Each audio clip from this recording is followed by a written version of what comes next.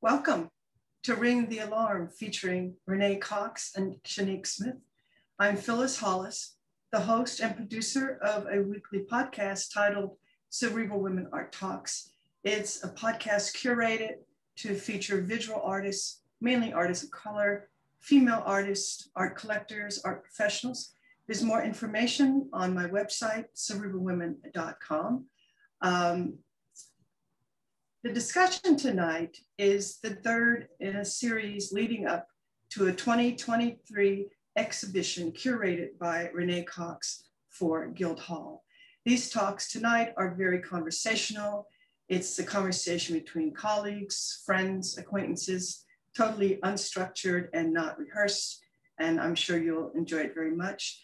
The first two talks were Renee in conversation with Derrick Adams and Sanford, and they can both be found on the Guildhall YouTube station. The format of the talk tonight will include images of both artists' work, and that will follow with a 40 to 45 minute conversation, and then a 10 to 15 minute chat. 10 to 15 minute Q&A. Please put your questions in the chat box. Before we begin, I do want to read a short bio of both the artists. Renee Cox was born in Colgate, Jamaica. She makes photographs, collage, and installations that draw on history, fashion, photography, and popular culture. She received her BA from Syracuse University and her MFA from the School of Visual Arts. She is an associate professor at Columbia University and has lectured at Yale College of Art, New York University, and Parsons School of Design, among others. She lives and works in Manhattan. To see her expanded bio, please visit her website, which is reneecox.org. The other artist tonight is Shinique Smith. She is based in Los Angeles. She's a painter, a sculptor, a performance artist, known for her monumental abstractions of calligraphy, textile, and collage. Over the last 20 years, she has gleaned visual poetry from vintage clothing and explored concepts of rituals through tying, writing, gestures, inspired by her travels and her early graffiti roots in Baltimore. She has exhibited in over 20 solo presentations and many prestigious institutions, and she is collected also in many prestigious collections. In 2020, Shinique was awarded a Tufts Alumni Travel Fellowship, and she has also received awards from Joan Mitchell Foundation, Tiffany Foundation, among others. Please read more about her at her website, shaniquesmith.com. Thank you very much. Enjoy. So here we go. We're going through the slides. This is just, oh, good evening, people. I just want to say I'm just showing you some new work. I mean, literally like from last week. And, but this is not about me, it's about Shinique. So I just wanted to do this very quickly with my own work. But I've been experimenting with tintypes and other methods, especially during this pandemic, and also gender switching, changing, as in this photograph. And just basically having fun with photography. So Shinique, the bundle. Hi. The bundles, how are you, girl? Good, can you hear me okay? I hear you loud and clear. Okay, well, here's like a little brief overview of my last 20 years. This is around the time, no, we met way before this. Yeah, met in the 90s. Yeah. Oh, God. Oh my God, I totally forgot that. Okay, wait a minute, we'll talk about that. Because we ageless. We're ageless. Yes. I won't hold up the slides, but I have to say something about the bundles, because at first when I saw the bundles, it made me sort of feel a little S&M-y. You know, this the tying up, and also the thing that what is it the Japanese do in terms of tying the women up. Yeah. Huh? What is it called? I can't pronounce it. Right, neither can I. But it's this thing where they tie the women up and they use these special knots and use this special rope and whatnot. Well, with this performance piece, I was applying the same gesture that I was to sculptures that I was making at the time, where I'm bundling belongings. You know, we package a lot of things. We don't just tie ourselves up or each other up for sexual pleasure or desire. No, but to my second, that was my first point. But my second point, I'll be really quick. I was out in LA a couple of weeks ago doing a job, and the amount of homeless people that I saw. Right, okay. So now, having seen all those homeless people in Los Angeles, now these bundles resonate differently for me now. That's right, well, okay. So, okay, bondage, homelessness, I get it. Those two things, they have reference. They have connection, but, you know, I started doing these things because I saw how, you know, we create these rituals to tie up recycling. We bind things that we're carrying in nomadic cultures, people who are experiencing homelessness, not by choice, and people who are nomads by choice, bundle their things. We've been bundling, it's like an old way of doing things. And it's ritualistic. So with this performance, I was applying the same gesture of my sculptures onto my body to see what would happen, not knowing what it would be like at the end. Right. And not knowing what things are going to be like at the end is kind of one of the things that is pervasive throughout all the works that I make. These are from a series of sculptures that are referencing bales that where clothes get shipped overseas, bales of cotton, things like that, all hand tied. On the left is all found black, different types, you know, from velvet to silk to brocade, beaded, embroidered. On the right is one where I started dyeing and writing.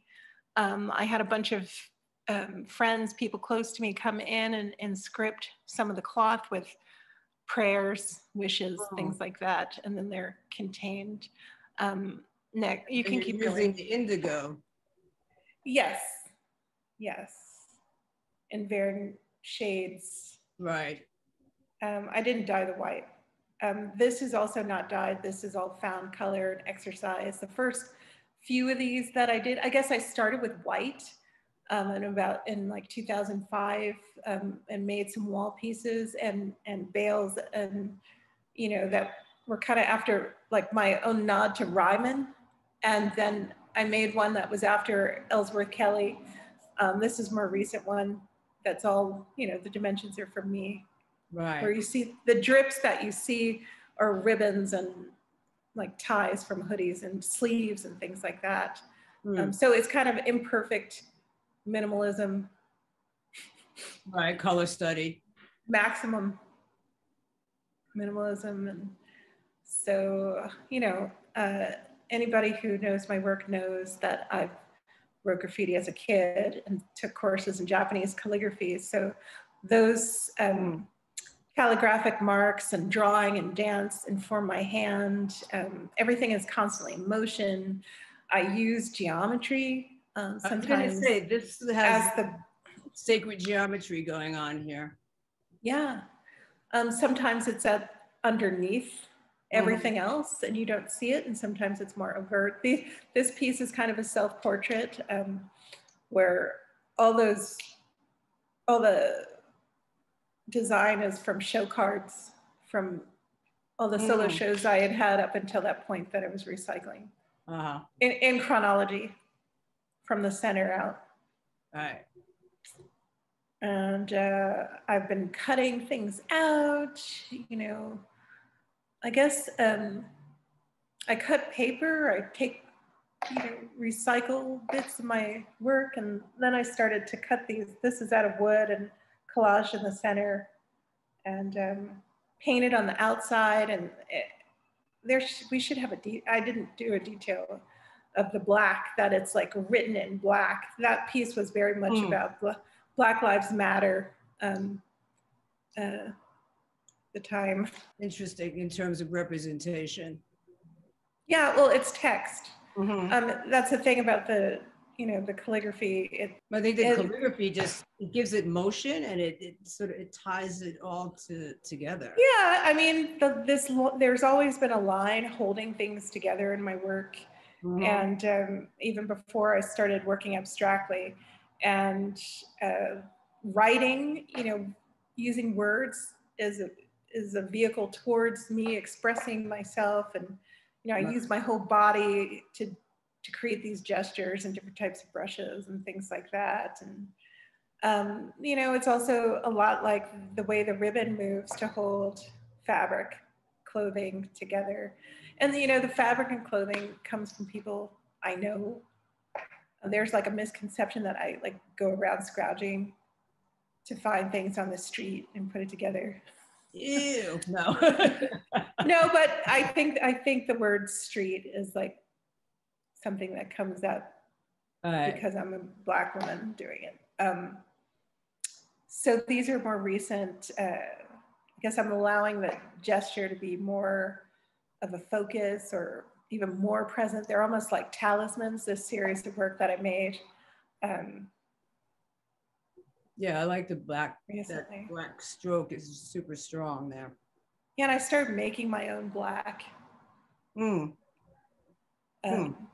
my own inks. I've been looking in, you know, like experimenting with natural dyes, but it's hard when you mix different types of fabric. Right. And now this was the piece that I saw, the breathing room, that moved me. We're going to see a little clip of that coming up. Right. Soon. Okay, so yeah. So this performance, I performed in January 2020. You know, you saw the first images of me bundling myself. That was performed in my studio. I've never performed any kind of ritualistic gesture like that in public. I first did this piece in 2018 and then expanded it, evolved it early 2020 at the Baltimore Museum of Art. The three women are different yoginis, yoga instructors, because we're performing, I asked them to perform different types of breathing, and they could perform the breaths, and they are mic'd so that the room is permeated with breath, with breathing.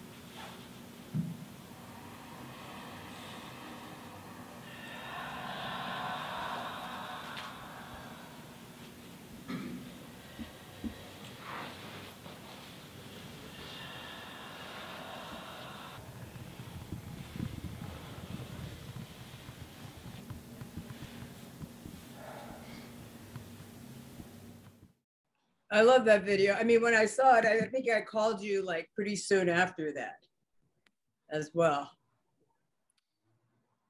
I think so. Yeah. Time moves funny, so I'm not, Right. can't recall.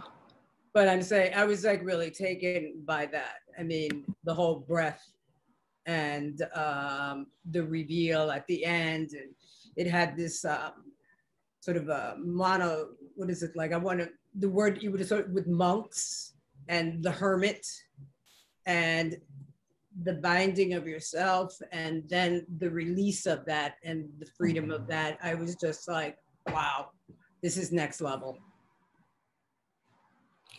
This is why I'm talking with you, because you get me. You get me, Renee. You feel everything that I'm trying to put out there.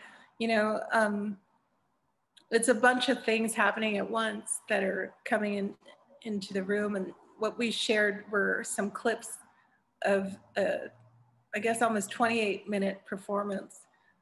So I'm bundled for a long time. I essentially leave the room. Right. And become a sort of object in space. You know, because you know, and these are new things. And the more you do these things, the more you understand. And I know that I wanted to create an experience for the viewers that were present and for myself of transformation and to embody and, you know, take all this kind of pain that was floating in the air and still continues to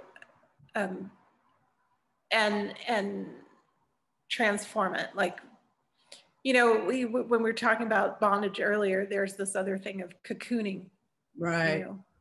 So it's kind of cocooning and emerging as something different. Like and I think, yeah. Which is, I mean, for me, it's just like a soul that's been matured and then releases and goes on to this next sort of dimension of life. And the breath is so important behind, I mean, without the breath, I mean, you know, you're dead. Right, exactly. Yeah. Breath is so important. And I've been using it in different ways in my work since grad school. At first I was sampling my breath, you know, working with like friends that were musicians to sample my breath and create like kind of a beat and different types of music out of it and then dance to it. I've done some collaborations with dancers where I made the music and the costumes and the breath was always part of it. But not performed live like that. I mean, I did a collaboration with my dancer friend Marissa, and she and I performed together, and my movements were more constricted and I did some breathing in that, but there was music overlap, you know, like on top of it. It wasn't like this. Right. No, this one for me was very powerful because it was the symmetry of it and also the tonality of it as well. The gray with the white sort of streaks going through, reminding me of your marks. You know, and they were bleached in, batiqued in. Exactly. So it had that, it was totally formed, totally, for me, it was like the culmination of like all the years of work successfully put into this, now that you told me, 28-minute long performance. And in this time frame that we're living in where people are so disconnected from self and from their breath, because most people don't really breathe properly. Right. Their breaths are very short. It just kind of reinforced for me where we as a society need to be going and moving in that direction of whatever the fifth dimension that is supposedly upon us now. Yeah. And to take that step back, to take that step out of ourselves, to go inward, but then to be able to come out. Right. And then that video for me just, it was like a sharing of what needs to happen right now in our society. So I was really impressed when I saw it say that. Thank you, Renee. Yeah. Thank you. And you know, I just don't say those things just like that. It was like, I was like, wow. Wow. Well, and it means a lot for it to be experienced and seen that way because, you know, concepts of spirituality, of evolution, and meditation, things like that were things that I started working with in grad school and was completely, you know, trashed. not trashed, maybe that's too harsh, critiqued. Right. Well, no, I'm sure you were trashed. Harshly for, yes. People, yeah. Most of the people you're talking to, they're not conscious. There's a level of consciousness that's required. Well, there's some argument to the idea that all art is spiritual in some way. Right. But for me, I use it as a tool for me. And hopefully, when the viewer experiences the work, they feel something, like an exchange between me and them, and maybe awaken something within them. You know, people either get it or they don't, and that, you know, that's fine too. But and you know who they are later. You know what I'm saying? It's like I go like, okay, if you don't get it, okay, I know who you are. I know that, you know, IFYKY. Yeah. So it's true, but you know, because of, you know, that criticism, I have these on so that I can block some of the computer light. I've been on my phone way too much. And looking at screens way too much, but it's weird to have a layer. The cool. Criticism, I like the clear lenses. Yeah, they have like an amber. Yeah. But that criticism, you know, also pushed me in the direction of not trying to talk about my work through that. Right, that lens. So I refocused on the process and form and material aspects of the work and the connections that those held, you know, with fabric and cloth, and how they might actually also connect to any kind of, to my, you know, thoughts on consciousness or, and so for that, it's good because it gave me, you know, different levels of depth, and that was successful. So good job, guys. even though it kind of broke me. Well, no, not really, because you've come out triumphant on the other end. And now times have changed, and people at the time. Huh? At the time it was. Right. No, I'm sure at the time they were like, oh wow, like this is some hippie dippy, like, oh, like where's she coming from? And you're the only Black woman in your program, and these are all white men telling you this, and also telling you that, you know, okay, the heroic gesture of abstraction is dead. That's what I love it when people tell me that, because I don't, you know, I think that Black women need to experience as much heroism and that kind of bravado and expression within ourselves as we can, and this is my way of stepping into that. Right. No, I mean, as we definitely should. So I mean, that's so basically what you're saying too, also too, that's how you're representing Black women, and within those marks, within those gestures. So I think so. I haven't always spelled it out like that. I didn't know I needed to.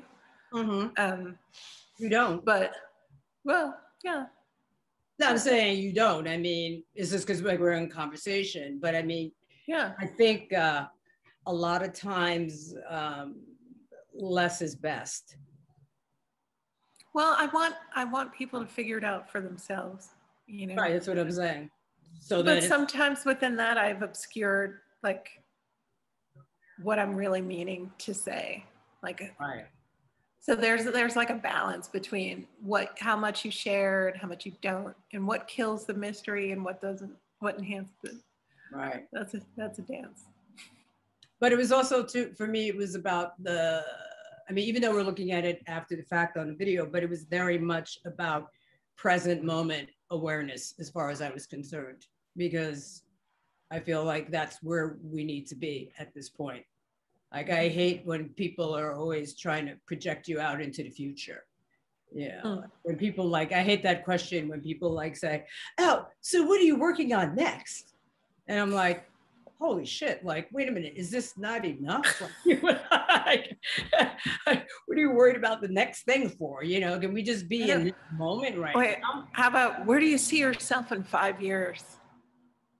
Not with you. You know what I'm saying? Not with that person who asked that question. Hopefully, yeah, that's true. 5 years, what would that be? 2026. I have no idea. I mean, for me, it's about it's the day to day. It's enjoy this. It's about enjoying this moment right now. You know, as far as I go, like, this is the only moment we have. This is the moment. So we have to enjoy this moment, not what's going to happen tomorrow or next week. Oh, then that leaves you a little bit empty, I feel. But the way that society has presented itself to us, it's always about projecting out into the future. And for me, I say that's part of the whole capitalist thing, like, where they can start selling you stuff, which your work speaks to as well, in terms of consumerism and the waste also, and how you are able to recycle or re-embrace the materials that you use. And I mean, I've heard you speak about that they're, you know, ephemeral, and then it's like taking those pieces and then putting them back together in another configuration for another piece. Yeah. So I think it's that, yeah, that's one of my attractions to it. That, but it's also like this odd connection that we have with fabric, you know, that I think we take it for granted. Well, one, we take everything for granted. People take shoes and socks for granted, and, you know, our basic belongings and what we have. It's so what we have and what we don't, how we identify ourselves through clothing, that's intriguing. But it's also intriguing, like, this history of cloth, you know, and how it connected cultures and how it still connects cultures. Right. You know, even though now it's on more gluttonous, you know, overconsumptive sort of terms, it's still like this, like, kind of thread. Even our language, you know, all of it. Cloth is one of the first artifacts that humans made, and because of it, it's interwoven throughout our language and how we see, you know, time, space. Right. Costume. Yeah. You know, representation.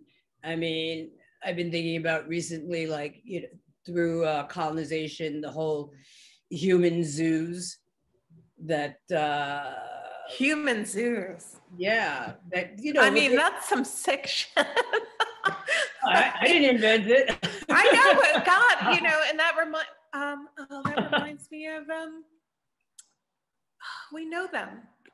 Yeah, they're all around us. The artist that oh wait, Coco Fusco. Coco and the guy, Guillermo. No. Yeah, he has a. Oh God, right. You know, I know, it's exactly. On tip of my brain. Yeah. Exit art. Yes, exactly.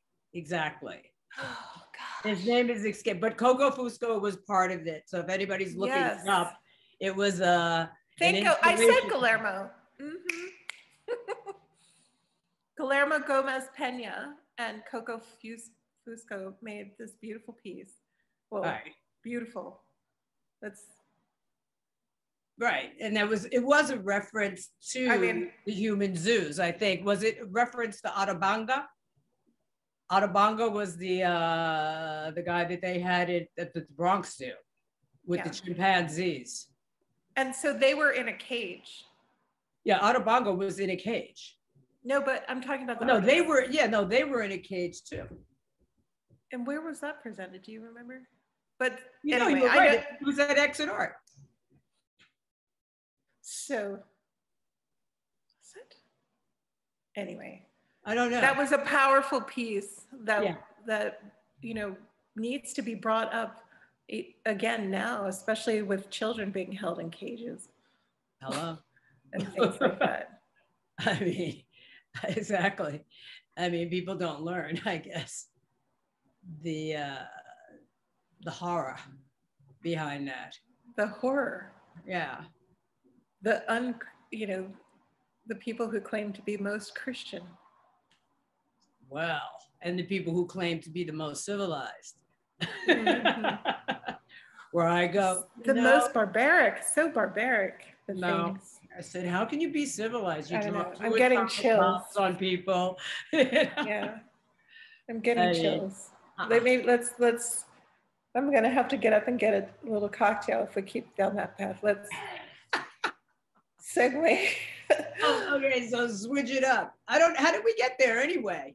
It's my fault. You mentioned human zoos. I know, but no, because we were talking about fabric, and then I was thinking about costume, and I was thinking about the spectacle that the human zoos were meant to perpetuate in order to justify colonization in various parts of the world and whatnot. That's how my mind was working. It was anthropology. Yeah, exactly. But we're going to bring these people over to Europe and to the United States, because I think one of the biggest ones was in St. Louis doing like a world world fair. Yeah. Mm-hmm. And just that notion of like, okay, let's get all of their costumes, supposedly, which was not necessarily costume, it's what they wore. And and for some of them only on certain occasions, because some of them were like, teachers and like regular people, and then they basically tricked them into going to Europe and the United States to be the savages so that they could show the others what it was like. And so that's how I got the fabric thing. Well, and it's not just to show others what it's like in the world, but it's also to show how powerful one is and how much more superior one is to the rest of the world or humanity. Like racism, white supremacy, totally. And we're here to take all your minerals from your country. Right. One huge example of that, one of the 5 books I'm listening to off and on is Graham Hancock's America Before. In archaeology has been so limited by early archaeologists and their racism and white supremacy, that for centuries people believed that there were no early people here. Right. That there were no they couldn't fathom that there was an advanced society here in America prior to taking this land. Right. And any kind of evidence of it has been suppressed or hidden or eradicated. Right, exactly. Oh. Exactly. But there are these different sites that have been uncovered, and over the last 20 years, it's like undeniable. Right. I totally recommend it. But there was something I read, a while ago, where Verrazano, the explorer, in his diaries, when he got here, he basically, New York Harbor, right, in 1400s, he wrote that he was greeted by some Black kinky-haired people. So one has to say, well, wait, that's not the description of the Native American. So who are they? So, and I just maybe it was the Vikings. They came in, but they were more north, I think, like around Nova Scotia, northern Canada. Yeah, I'm kidding. Yeah. I'm kidding. No, but to my point was just simply that, you know, if the cradle of civilization is Africa, obviously Black folks, people of color, have been traveling around the world for freaking eons. Well, but then even that theory is in dispute because people develop in different places. Mm-hmm. Like in Micronesia, Melanesia, South Pacific. Right. There's just this like, there hasn't been evidence of open ocean travel that people were capable of it. Yet there's a DNA strand in the middle of the Amazons that comes from the South Pacific. And it could only have gotten there if people came there. Right, people traveling. Anyway, I mean, they just don't know until they know. True. And that's what science is. Science is about discovery, constant discovery, testing, research. But people don't want to research certain areas because it unravels theories that they want to hold concrete. Well, yeah, that messes with their business, so to speak, with their revenue, with their money. Yeah. In terms of presenting. And superiority. Yeah. So I mean, it's fascinating. And, you mentioned, we were talking about the chrysalis of the butterfly, me bundling and reemerging. Right. And, the bundles and the paintings, they kind of reference each other back and forth. There's this push-pull of bound energy and expressed energy, like the potential and the unraveling of that strand. I've been listening to another book about butterflies. What I didn't know is that butterflies are millions of years old. Mm-hmm. Like 75 million years old is the oldest recorded fossil of a butterfly. Mm. And people thought that they only drank nectar, but they found different moths and things that they survive on blood. They can survive on, all kinds of feeding. Mm-hmm. So, I mean, butterflies must be freaking hardcore. Insects have been here longer than anything. And they'll be here long after we're gone. Right. And the butterfly, and as unique as it is for how it transforms, is ancient and survived the dinosaurs and ice ages. Right. And things like that. So I mentioned butterflies and they're in my work and stuff like that, but I've had other people say, oh, that kind of conversation about joy and butterflies and all that, that lacks rigor. Oh, fuck that. Fuck that. I am all about. I really hate that word rigor because it sounds like rigor mortis. Exactly. No, I'm about Black joy because it's why the hell would we not be enjoying ourselves when we have the opportunity to be doing that? Well, and for me too, there's a difference between joy and fun. No, joy is here. For me, joy is something that you come to after you've gone through things and you love. It's like a love light where you transform darkness into joy. Yes. It's not just having fun and frivolity. Fun is superficial. Right. But I mean, on some levels. Right. So it's just interesting.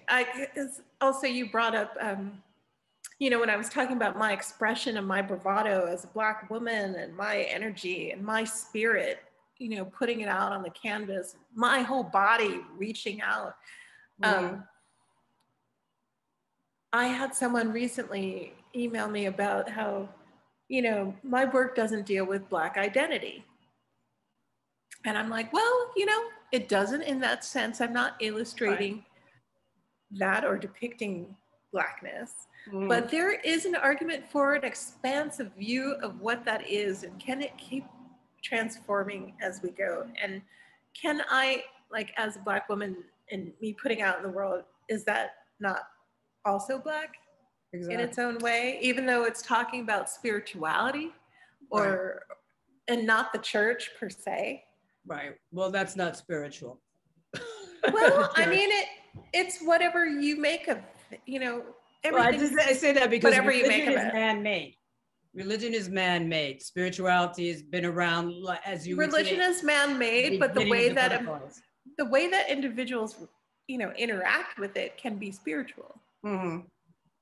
Well, maybe if they take it there, but I'm saying for me, religion is, it just becomes, it's a man-made thing made to control people with, you know, rules and this and that. And well, some of it.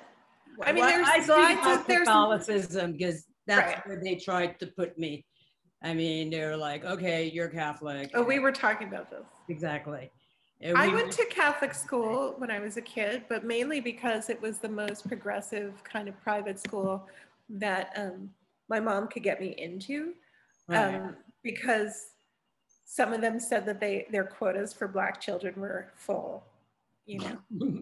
Okay. And so I went to a parochial school, Catholic school. I enjoyed, you know, like the stages of the cross that they had. They had this beautiful courtyard of these statues like sitting around, and it was like a sacred site, like they do monoliths in a stone circle. That's the way I saw it. But when it came to, they showed us a film. I remember this in like second grade or third grade, that animals don't have souls. It's like this like little boy and girl had a dove and it died, and their parents told them it wasn't going to happen.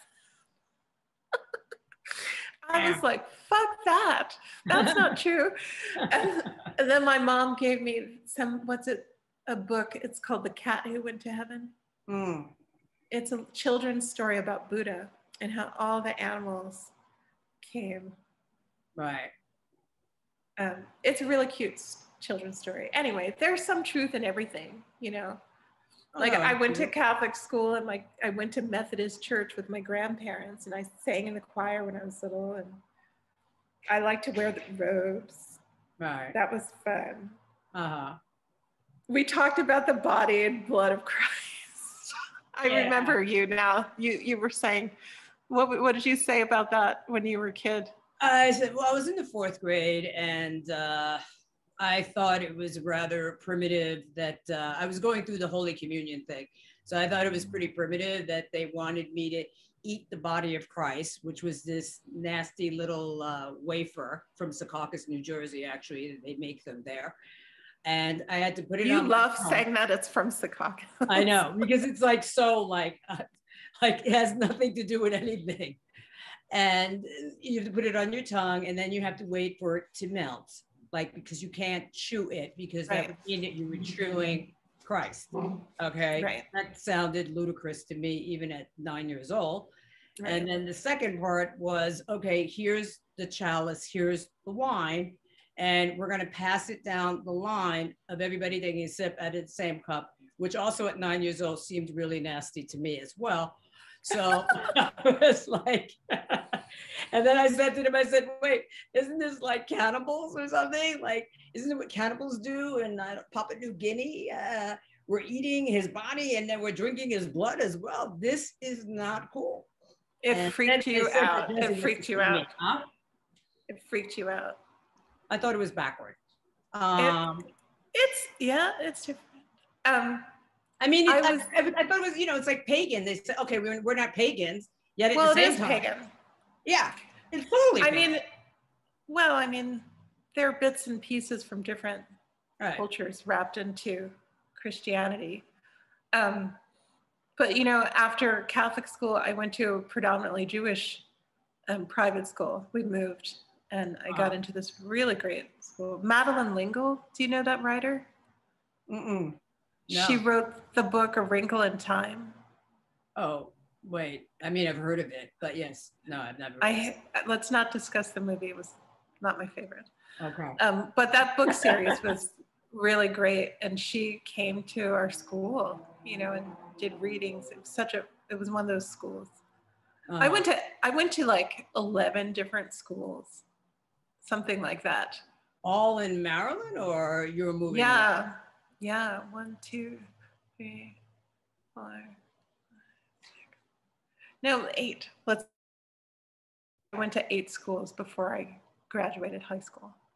Wow. I moved around to get because some, you know, like Catholic school didn't believe in accelerated learning. Mm-hmm. And my mom could tell I was bored. So we went to another school. When I went to this other school, they skipped me a grade. Right. Okay. So anyway, sorry, we went down the education rabbit hole. Somehow we got onto Catholicism. I don't know what happened. Right. I was talking about butterflies. Right. And rigor, and then I said something about animals not going to. Yeah, you said that they told you that animals don't go to heaven because they don't have the soul. Right. I went off on a tangent. Which is crazy because, I mean, obviously they do. And animals give you that unconditional love. Well, I should say, let's say your dogs and your cats anyway, because they're so domesticated. Oh, let's not talk about my cat. Let me ask you this question. What artist would you say that had a real impact, not only maybe about your practice or even just how you respond to things? I mean, I can tell you mine, in terms of speaking and presenting, it was Faith Ringgold. Because I saw her at Cornell, and she spoke from the heart, and she had the story behind the piece. And I was like, that's how I'm going to do it too. I'm not going to try to, you know, give some sort of art speak, because I can't. And I mean, like I've said many times before, when I was at the Whitney program, I barely understood what these people were talking about. So I was like, okay, I've got to do it from here. So it was one for me. And who's yours? Oh, I don't know if there's just one. In person, Joyce Scott came to our school when I was in high school as a visiting artist, and because I grew up in Baltimore and she's Baltimore. Right. So you knew from... there are a lot of artists that have, you know, like meeting you in the 90s was a big deal. You know, the work that I was just talking about it last night, the work that you made that was up at the Brooklyn Museum, and how Giuliani was like peeing in his pants because, you know, and then, so that was a big deal. You know what? Keith Haring. Right. You know, a kid in the 80s visiting New York, getting to see him. Yeah, I met him like, just unfortunately, like, I think maybe 2 months, 3 months before he died. Yeah. Yeah. And yeah. I mean, the art that was around me, you know, I wasn't like, we had posters of Mayor Bearden in the house, and my grandma, you know, when we were all living together when I was really little, she just thought he was the artist, you know. So that was an influence. And my mom was befriended by Erte when she was in FIT in Paris. Who, do you know his work? It's like fashion design and... Yeah, he's doing like illustrations. Yeah, that work really affected me. And, you know, I love Barbara Chase for Boo, all the artists that I'm friends with, you know, as we come up together, Kahinde, McLean, Derrick, you know, all the people that you have talked to, and Joan Mitchell. Right. Joan. Right. I mean, I could even say, I mean, chalk clothes, which I guess some people would be like, but I mean, I never, I'm just kidding. I never had an issue with them. You know what I'm saying? Yeah. And he was very generous, you know what I'm saying? And in terms Yeah. of introductions and and that kind of thing. So I mean, Rauschenberg, okay. Neri Ward, huge. Oh, God, Nary, yeah, Nary's He's yeah. one of my mentors. Yeah, And Nary's Skowhegan. Mm-hmm. Yeah, I could see that. I could see a correlation. Nary, even what's his name, Leonardo Drew. I didn't know Leo's work until much, you know, when we were showing together, like in group shows together. Radcliffe, Bailey. Right. There's a lot. Right. So you knew from Betty Saar. Oh yeah, absolutely. Absolutely. Name her. Art. I'm going down my Rolodex in my head. Right. But what I was gonna say before we name everybody. I know. Shout out to all the homies.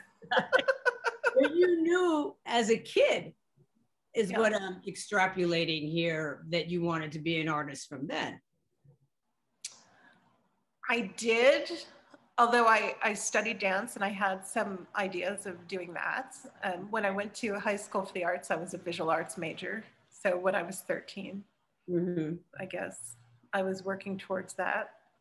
Shinique, tradition. Can I ask you a question from the audience? I don't know. Is Renee done talking? Is it that time yet, Phyllis? It is. Okay. He has instructions to come in when the time is run out. Okay. Yeah, we could talk all night. Well, I just have a question. I see a couple questions in the queue. Okay. So I have them up here. So I'll read the first one. From Almond. Yes. Can you talk about the idea of joy and beauty in your work and how you see that fitting into the discourse of the art world today? And if you see a place, an earnest exploration of those things within the art world. Okay. This is a two-part huge question. Okay. Fitting into the discourse of art world today. Yeah, how do I see it fitting in? Do you mean like art historically, or do you mean like the market, or I'm not sure. I don't know if I fit in. And in that sense, I don't know if I want to fit in. I guess I fit within a group of people who are working within abstraction. I have, you know, there's a lineage that the work is linked to of Black abstract painters and just abstraction in general. And if I see a place for earnest exploration of those things within the art world, well, I don't know. Is there a place? You tell me, Almond.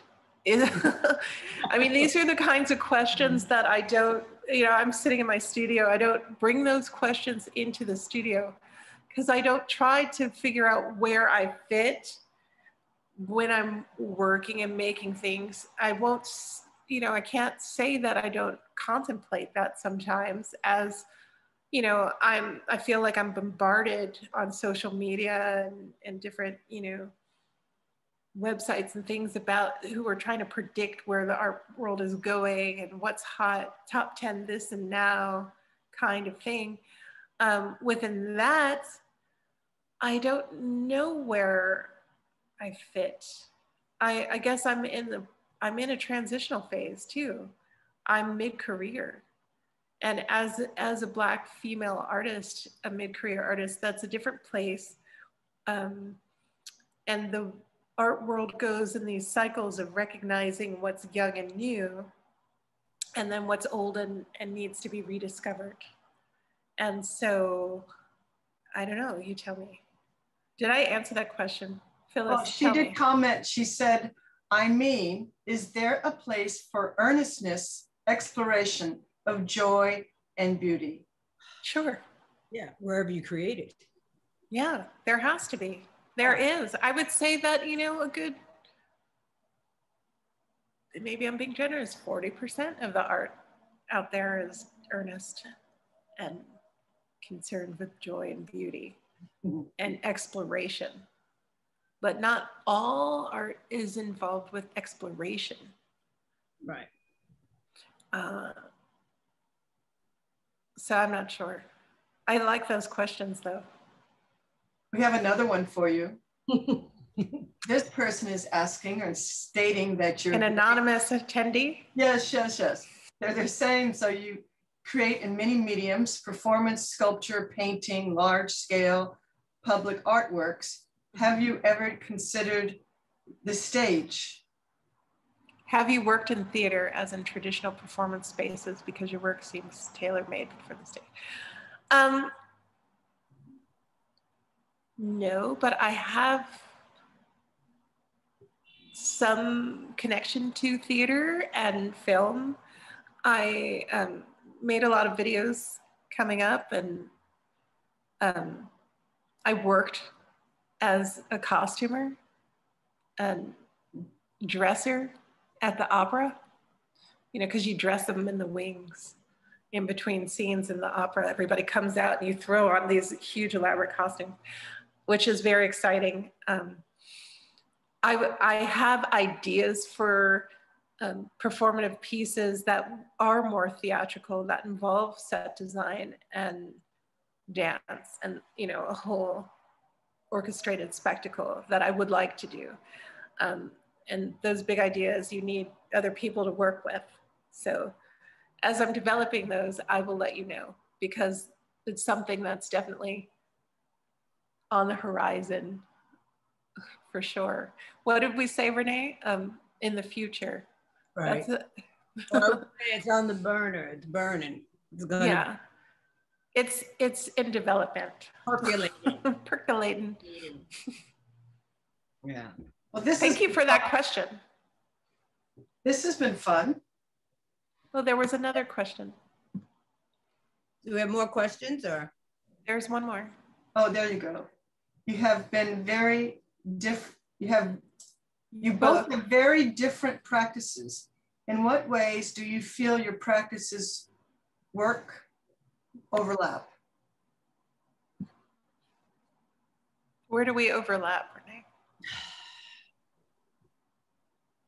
I think in terms of what we talked about earlier, the sort of consciousness of the work and the joy that can be derived from the work.